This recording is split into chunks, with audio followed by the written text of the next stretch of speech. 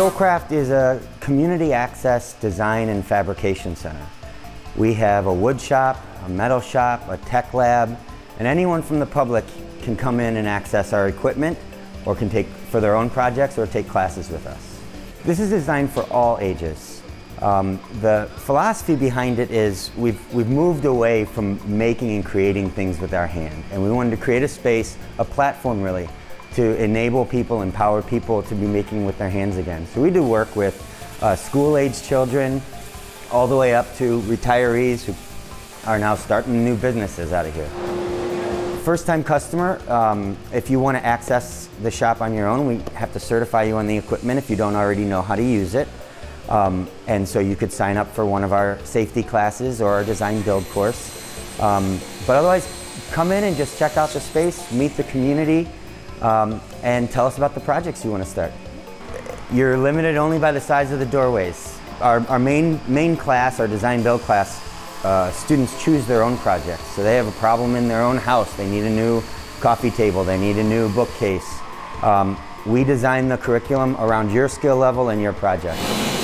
We work directly with educational institutions. Right now we're working with Design Lab High School, part of the Cleveland Metropolitan School District, and every Wednesday a group of 15 students come in and they're designing their own piece of furniture. The general public can access it. We often have what we call sawdust happy hours, where you start and finish a project in one night. It's kind of just a different kind of night out, an experience. A big piece of what we're doing is not just to learn the skills and the equipment through, say, pre-designed projects, but rather to encourage design thinking, encourage people to use their own creativity. And so even in our most basic course, students create their own design and we help them work through it. That's 12. You need at least 2 of these boards to get your 19 inches. A lot of our members find interesting sources of wood and do bring their own wood in, but we keep a modest inventory of domestic hardwoods and whatnot that we get from the Amish that you can buy from us.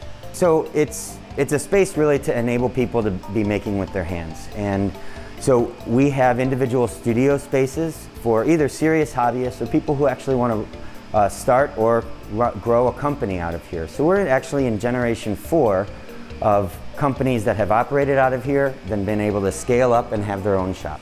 Soulcraft is the product of a lifelong dream of my co-founder Jim and I. It's what we always wish existed for us. So we wanted to create a space that could enable people to do that for themselves.